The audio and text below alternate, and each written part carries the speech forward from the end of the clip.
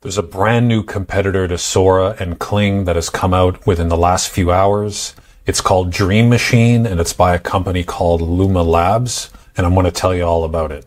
Dream Machine is priding itself on being able to consistently create action shots. So we've got one here, which is Uncanny Harry pointing out his firearm. We've got a person on a skidoo where they're coming towards the camera. And then you have this one on the left, which looks like a balloon person in a balloon town. And there's a lot of different things going on, walking actions, transitions from handing off one set of balloons to the other person. And there's also the possibility to create consistent characters within videos. One of the features that Dream Machine is touting is also its camera angles and the way that it moves through video. You got one shot where there's a bear swimming in the water and you have the camera rising up from beneath it. This other one is camera that is panning what looks to be through an explosion of a home. Although there are some limitations that Dream Machine calls out, such as morphing, some movement, clipping. The text is not quite right yet. And for now, videos are only up to 5 seconds. But the difference between video services like Sora or Kling is with Dream Machine, you can use it right now. You can actually create these videos right now, and we're going to do that together. So it's as simple as logging in with your Google account.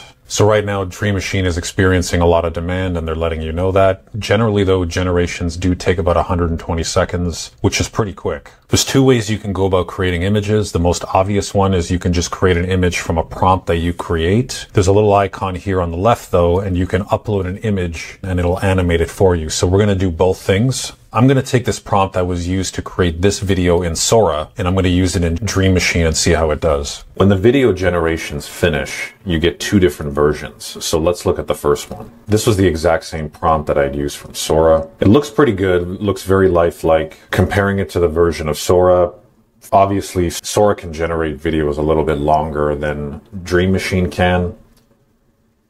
So you're getting some close-ups and some other shots. Let's look at the next one. There's a difference in time. Dream Machine doesn't get the ability to do the full expansion of what the scene should be.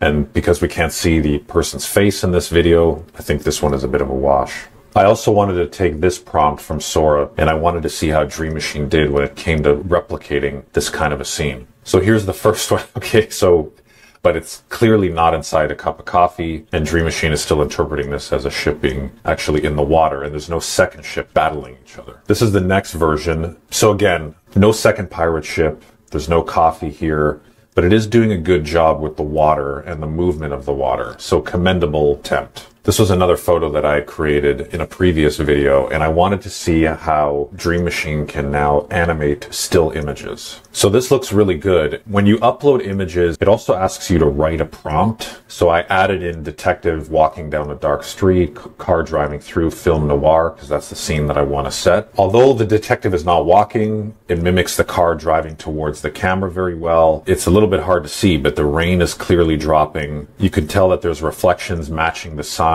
So this does a really good job. Let's see what the second version is like. So it gets off to a little bit of a slow start, but wow, this is much different than the first one. Clearly this detective is being animated and the car is driving through. Even though the scene stopped, what I suspect is eventually if we were able to extend this, there would be some clipping between the detective and the car that's driving towards the camera. And then also it's kind of unusual because there's nobody driving the car.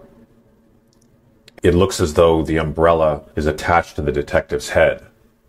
But I like where this is going. Here's a number of examples from Alan T on X. Make sure to give him a follow. This one is a man with a television head walking through New York City Times Square. Black and white. It has an old vintage vibe. He's got an old vintage television set on his head. There looked like there's a bit of morphing there towards the end where some of the characters are blending together as he's walking by. This one is a shot of a demon standing in front of a massive flyer flapping its wings. This one is a young woman staring off into the distance, acting surprised. It looks like it was used from an existing image. This one I'm really impressed with. So this is a cinematic shot of a husband slow dancing with his wife during a 1950s dance. So it looks like an old school black and white movie from the 50s, and it just looks incredible. I'm very impressed. So this one is a cinematic shot of a Western cowboy made to look like an old movie, and you can see the action sequences in play. I'm noticing the guns are kind of disjointed and some of the sparks from the firing are a little bit off, but overall it looks good. This set of videos is directly from Luma's X account, and with these ones they've worked with some creators, but the difference is they've actually gone ahead and worked through extending the videos. Let's take a look at some of these. This one looks like a futuristic city where a man is traveling through the streets. It's showing different views throughout his day. He's got robots there.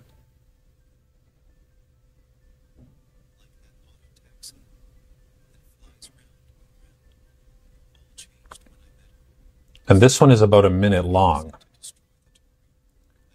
While Dream Machine for right now is only allowing up to 5-second clips, you can clearly tell that Luma is really working hard to get further functionality out there, and they're working behind the scenes to really give you the ability to extend video. This is another one which is Monster Camp, a little bit longer.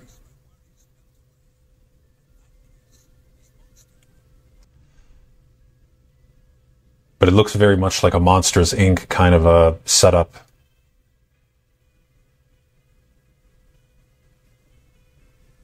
You can see some of the morphing there.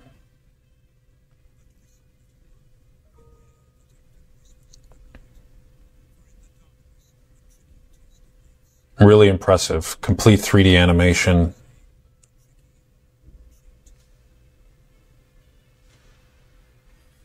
Lots of cute characters. This one they're showing is a cinematic motion, so I could see this being like an old school music video from the 90s or something, and you've got these different shots and these different camera angles panning around this woman. This one is really cool because this is mimicking a shaky cam as it's moving through an abandoned building. For the free plan, you do get 30 generations for an entire month. And then if you want to upgrade, they have a few different plans, which drastically increases the amount of generations that you can create. If you want to try Dream Machine yourself, I'll put the link for the website in the description below. And if you want to further enhance your capability when it comes to using AI tools for whatever your creative endeavors are, I have some content that's popping up that you can click on right here.